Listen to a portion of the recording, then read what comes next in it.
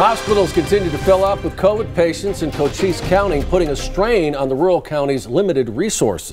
Some hospitals are now receiving federal assistance after county supervisors turned down assistance offered from the state. Coris Nylander looks into why that help was rejected and what is happening now in tonight's N4 Tucson investigation.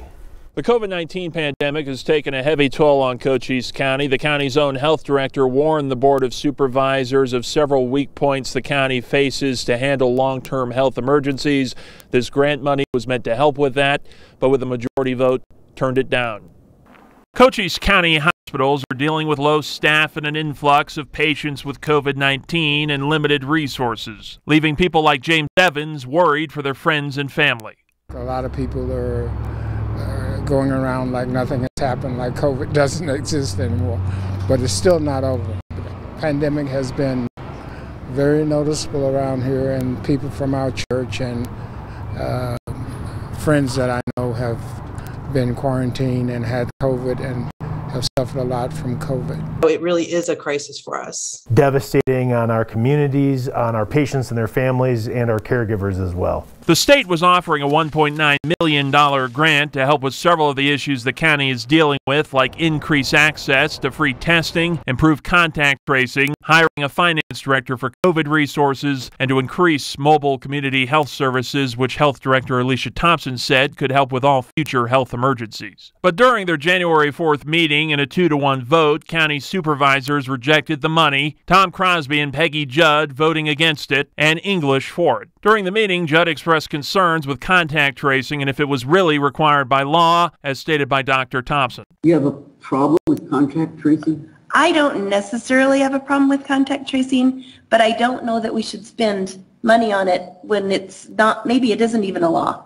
You know, it may not be a law. I'd like to find out. Crosby questioned the COVID-19 vaccines. This epidemic is not like prior epidemics, and this vaccination is not like prior vaccinations, and particularly because of the adverse reactions, including deaths. But local medical leaders, like the administrators at Canyon Vista Medical Center, disagree. The vaccine does work. The vaccine is safe. It's efficacious. Patients who are getting admitted are certainly unvaccinated people, typically, by far and large. They wouldn't give their thoughts on the county supervisor's decision, but last week requested and received federal assistance, Health and Human Services sending a 14-person team to help. And we knew that if we were able to get federal resources, we could expand the care we provide. Julia Strange, CEO of Benson Hospital, didn't hold back. I was very concerned to see that we missed that opportunity.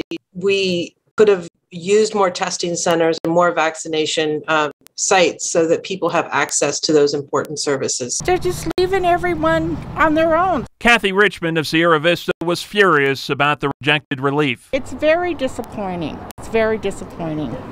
We requested an interview with each of the county supervisors and the county's health director. All refused. Judd sent us a statement defending her position, saying she didn't support the grant because she says it didn't cover concrete medical services. Crosby sent us the name of another local journalist to reach out to for his comment. We have all of their statements posted over on our website, KVOA.com. Investigating for you, Coris Nylander, N4 Tucson.